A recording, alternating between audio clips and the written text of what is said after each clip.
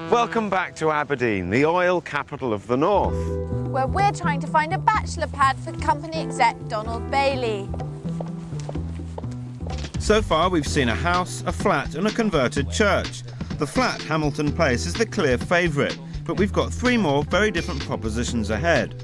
There's a huge variety of property available in Aberdeen, but they all have one thing in common: granite. The distinctive grey stone gives the city a silvery look on a sunny day, but a gloomy feel on a cloudy one. And as the city is on a latitude north of Moscow, there are quite a few of those. But the sun is still shining as we head to our 4th property back in Ferry Hill, close to Aberdeen's beach and a short walk to the city centre.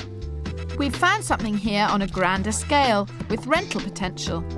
Quite an opulent staircase to start us off with. Absolutely, yeah. The house has got 4 bedrooms. Seems as though you're getting a lot of space for your money here. There's a couple of reception rooms. Yeah. And it's on the market. It offers over 135,000. Oh, that seems reasonable. This one's pushing Donald's budget, but it is on 2 floors and has a brand new kitchen and bathroom. What's more, there's scope for another ensuite upstairs, which would increase the value of the property and would be useful for a lodger. It's really nice. Room for my PlayStation there, yes. Good size. Yeah, it's a nice looking room. All in all, the flat's in good shape on the inside, and at the back it has a large garden with a drying area. But this is shared with the flat below. Not necessarily a problem, but there are things to watch out for. If you're thinking of buying a flat with a communal garden, meet the neighbours and check they're on the same wavelength as you. Obviously, a certain amount of diplomacy is required. The other thing that's really important is access. There are all sorts of horror stories about people who buy gardens and can't get to them. Check with your solicitor. Details of this should be in the package of papers which are sent from the vendor.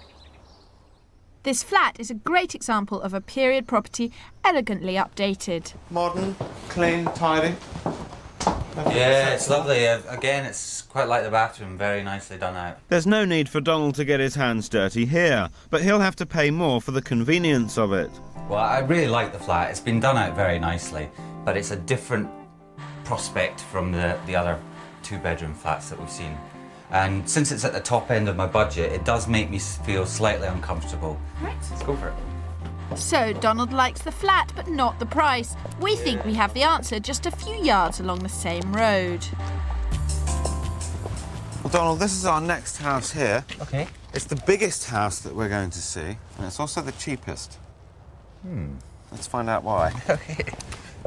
Hey, not too soon, Phil. Hold back on the hard facts. First impressions are important.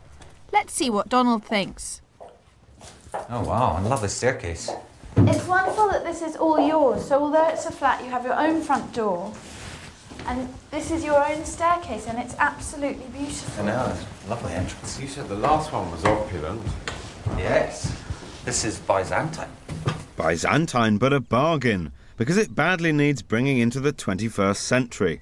With 4 bedrooms and loads of potential, it's on at offers over £85,000. Despite its dated decor, it's got loads of space. This is the kitchen. And as you'll see, it's not full of all the mod cons. No. It does need some updating.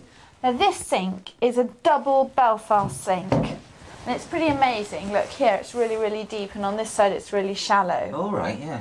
In a reclamation yard, you might have to pay up to £500 for something like this. It's an antique, isn't it? Yeah, I mean, it's really amazing, but you might want to keep something like that because even if it's not your kind of thing, these things are wildly fashionable and it's a real selling point when you come to sell on. Yeah, no. The thing about renovating a house like this is you've got to know what to keep and what to let go.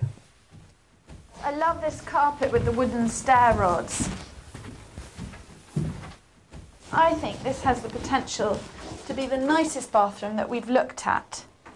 Doesn't look up to much now, I know, but this is the most spectacular basin with this detail underneath.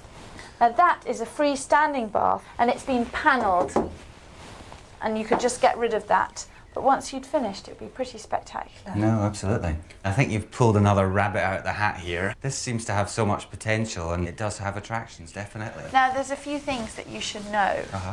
This flat came on the market 5 days ago. It has already had 12 viewings.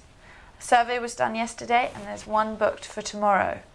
It's on the market for offers over £85,000 and it may go well above that. I think I'm still keen on it. I think it's a bargain. I can't resist a bargain. This is a big job, and what he's saving on the price tag will cost him time and effort. It's not a project to be taken on lightly, but he could make money on it. We feel he needs more time to think. On to our final property that offers the best of both worlds. Stanley Street is well within Donald's budget at offers over £98,000. It's a property with hidden depths. Very sunny hallway. Oh yeah, it's lovely. Yeah.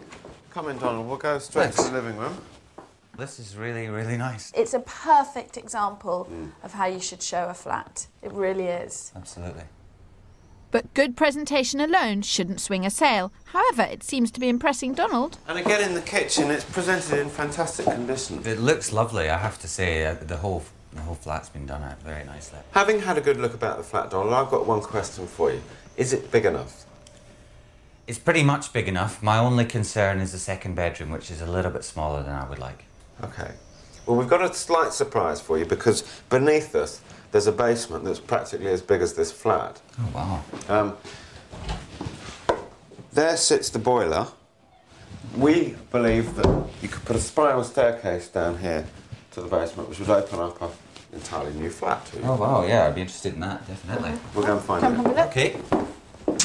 Now, the downside, Donald, is that you have to come out of the flat in order to get to your basement. Oh, OK. But it's worth it once you've made the journey. Right. Yeah. Come and see what you think.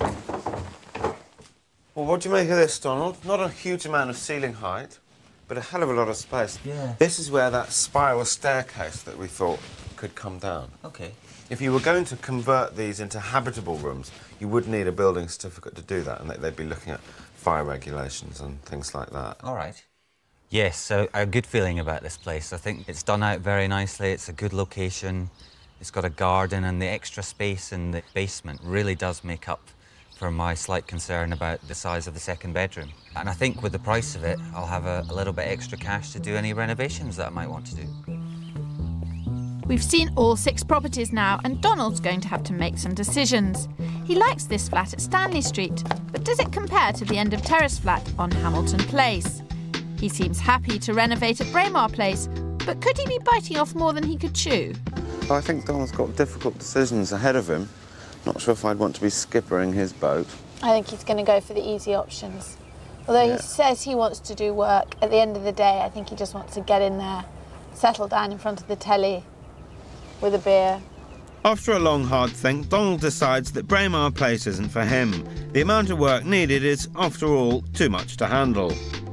So it's down to Hamilton Place with its big rooms and small bathroom, to battle it out with Stanley Street and its potential for expansion.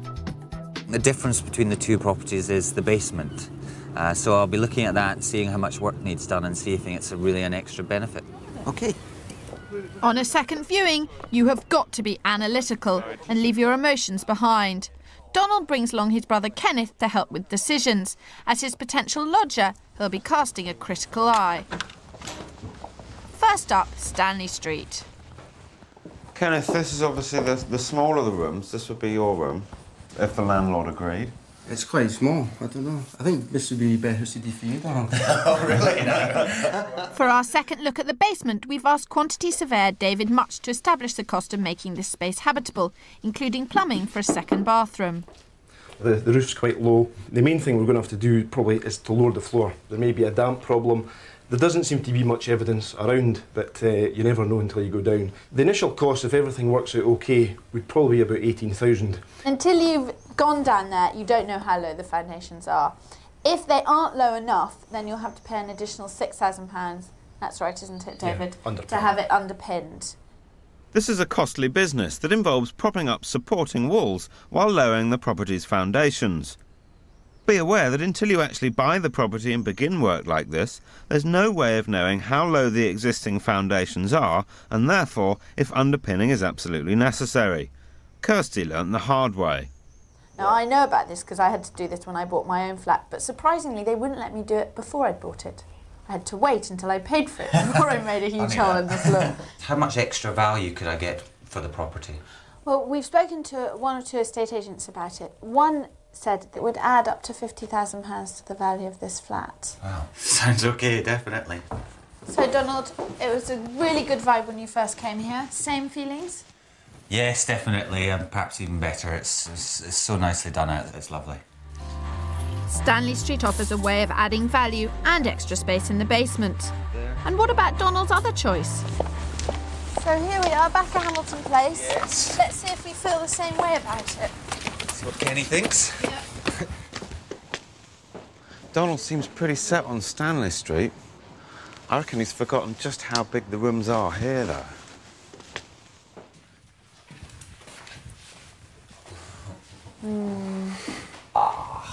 It's a lot bigger, isn't it, than Stanley Street? I think to get a direct comparison is really useful, actually. This flat does have larger rooms, but it is more expensive, and remember that small bathroom. There's room for an ensuite in the master bedroom, but that's another cost to consider.